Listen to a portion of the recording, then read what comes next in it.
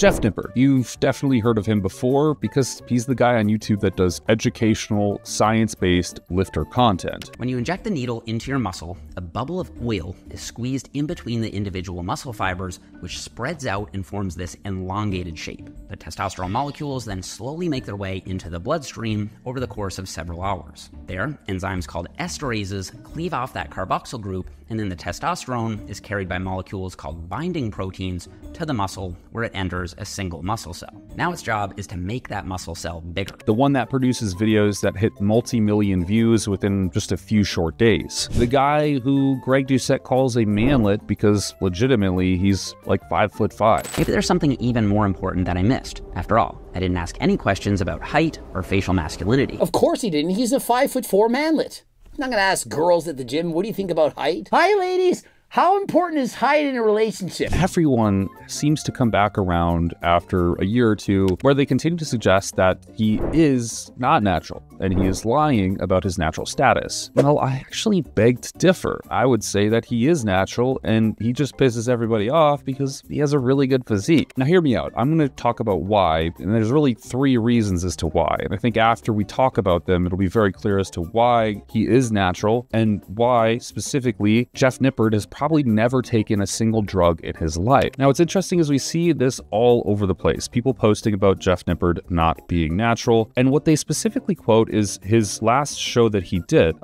This show was when he was, I believe, 22 years old, which he looks very good. Notably, not anywhere lean enough to be highly competitive, but pretty damn lean and certainly really good proportionately as far as his muscle insertions go. He's got some of the best that there is. But the amount of people in the comments who are delusional are insane. Claw at it!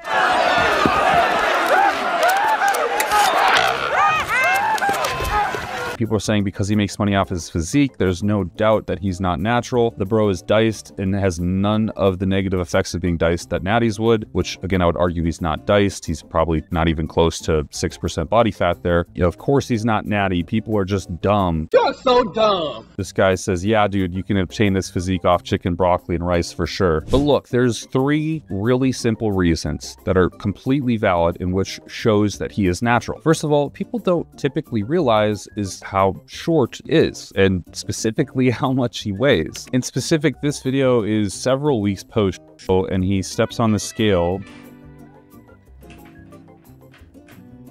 He weighs 164 pounds at a non-body fat percentage, at a arguably much softer body fat percentage than he was when he was actually on stage. Now, I can't actually find where he talks about his current weight when he is on stage. This was, 8 years ago, but he has been rumored to be somewhere around 135 to 145 pounds, which he has been that low of weight before in competitions. I just don't know about the specific one people are quoting here. And you really have to understand how small of a person that is. Like that is the size of most female bodies. He doesn't weigh more than the dumbbells I use to bench press. So yeah, his physique looks good, but what happens when you compare it to other people who are of different heights? For example, in this competition, he was doing prejudging with several other people. Now, I would argue that these people don't look extraordinary in any capacity, but something you'll notice is that they're pretty much all the same size, if not bigger than Jeff himself. What you will see is that Jeff has better conditioning, he has more muscle fullness, he has better posing, but at large, there is nothing separating him that uniquely compared to anyone from his left or right. He's still a small dude, and the smallest on stage, no doubt, in both height and muscle development. I think the one thing that separates him here is he's actually just posing appropriately.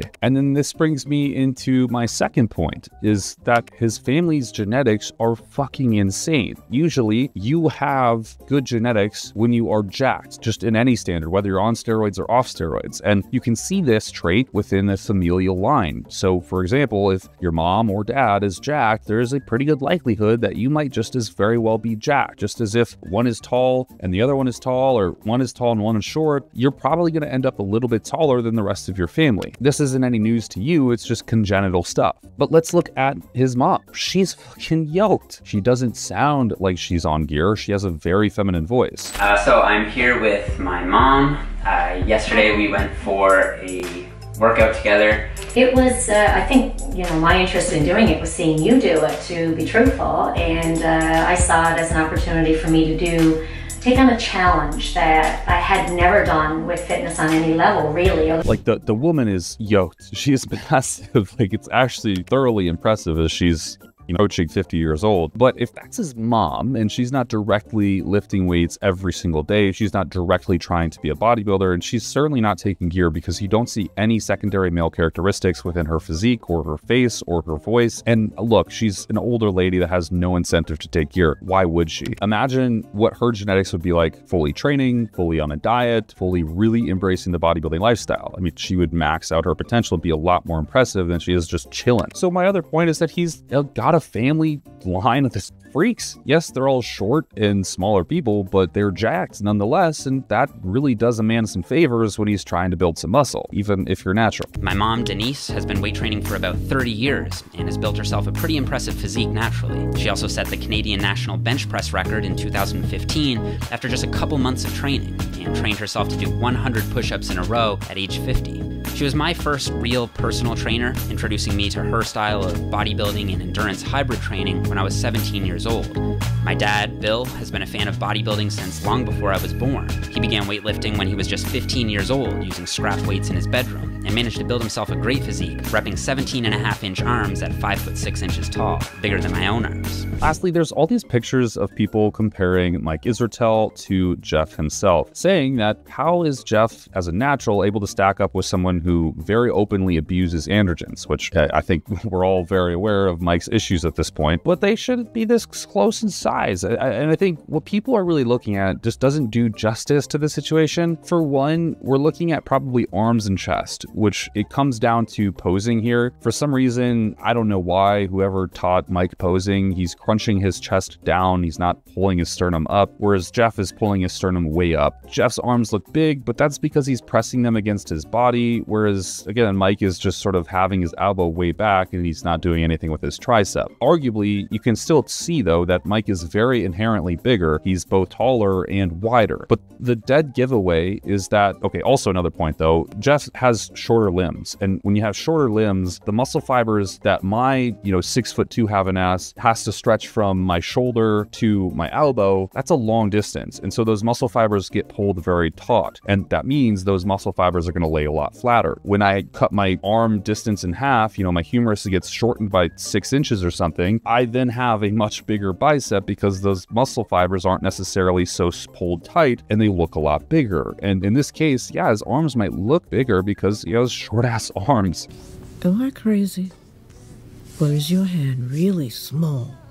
About the size of a KFC spork. But then what is the dead giveaway, right? Always with natural guys, what the dead giveaway is the legs. If you just look at his legs, they pale in comparison to Mike by tenfold. I mean, Mike looks way bigger because of his leg development. And this is a very common trend you see within natural individuals is that, yes, they might have really well-developed upper bodies, but they struggle to maintain or hold on to leg mass at all unless they're just beating the shit out of them primarily and never dieting. And again, we can just look at these pictures all day long. Mike is a lot leaner, and so sure, he might not look as big, but he was also dieting at this time, probably not as full as someone like Jeff, who's not really trying to be lean for any particular reason. And you can see very clearly how small Jeff is in comparison to Mike. So my point is while he might stack up in comparison to some of these people that we all know very well who are using androgens, the proportions aren't really accounted for. And if you put him next to somebody who was, I don't know, 2-3 inches, 5 inches taller with the equivalent body weight for that height, it would be very apparent that he's tiny compared to them. So yeah, in my opinion, Jeff Nippert is completely natural. I don't think he's ever taken any kind of gear. He just has a really short physique. He's a short king, man. Go for him, dude. Manlet 10.0 or whatever. But